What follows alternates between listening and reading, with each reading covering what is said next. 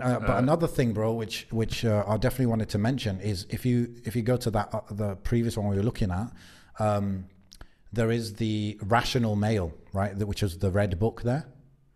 Oh yeah, here. Yeah, that's the book by Rollo Tomasi, who is kind of one of the big thought leaders in this Red Pill movement.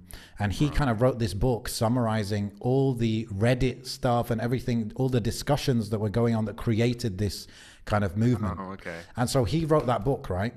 Now, when I was looking into masculinity, I started by going to these books that I'd heard of, and I wanted to see what the people say, right? So this book, I got the audio book, put it on, I went to the gym.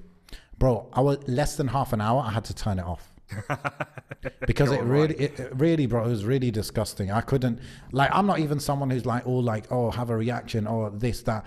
But it's so disgusting the way he's talking about women, the way he's talking. Basically, they see women as, they're very bitter, and they've got, ironically, they've got actually a victim mindset rather than like a leadership thing.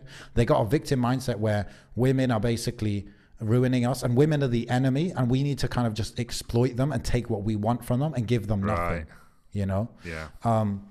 That was like a lot of what he was saying in just the intro of the book. So that when I heard that, I was like, yo, actually, I think that was the book that made me think, look, for my masculinity book, I don't want to go to these kuffar. I'm actually just going to go straight to the seerah and stuff. And that was the decision where I'm like, look, I'm not basing my book on anything kuffar say. Yeah, obviously there's one book I can mention that I like, which a non-Muslim wrote, which is The Way of the Superior Man.